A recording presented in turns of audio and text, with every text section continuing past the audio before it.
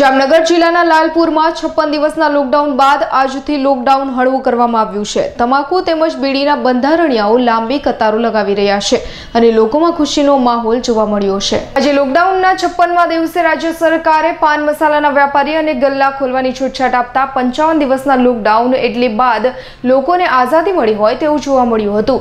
એટલે કે આજથી લોકડાઉન હળવું કરવામાં આવ્યું છે અને જામનગર જિલ્લાના લાલપુર તાલુકામાં વેપારીઓથી માંડી ગ્રાહકોની ચહેલપહેલ જોવા મળી રહી છે।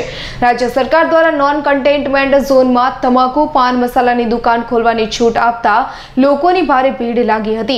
तमाकू तेमज बीडीना बंधाणियाओ लांबी लांबी कतारो लगावी रह्या हता। तमाकू पान बीडीनी दुकान पर वहेली सवारथी ज लोको उमटी पड्या हता। लालपुर तथा आजुबाजुना ग्रामीण विस्ताરના લોકો ખરીદી માટે ઉમટી પડ્યા છે। આ તકે લાલપુર પોલીસ દ્વારા આમ જનતાને અપીલ કરવામાં આવી કે કાયદો જાળવી રાખો, માસ્ક પહેરી સોશિયલ ડિસ્ટન્સનું કાળજીપૂર્વક ધ્યાન રાખો અને સાથે જ પાન માવા મસાલા અને બીડીના જે વેપારીઓ છે તેને રીઝનેબલ ભાવ નક્કી કરાયેલા હોય તે જ ભાવ લેવા, અન્યથા કાયદાનો ભંગ કરી ખોટા ભાવ લેવામાં આવશે તો કાયદેસરની કાર્યવાહીની ધરપકડ કરવામાં આવશે। પૂજાભાઈ વિટોઈટાનો રિપોર્ટ, જામનગર।